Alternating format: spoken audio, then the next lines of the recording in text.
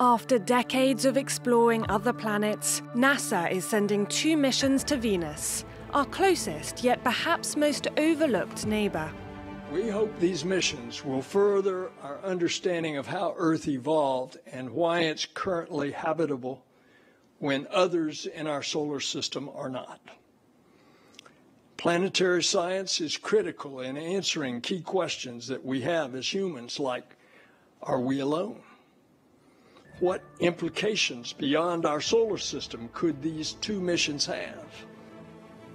The first mission, Da Vinci Plus, will examine Venus's atmosphere and seek to determine whether the planet ever had an ocean.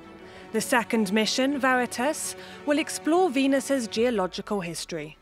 The robotic missions, which have been awarded $500 million in funding, are due to launch between 2028 and 2030.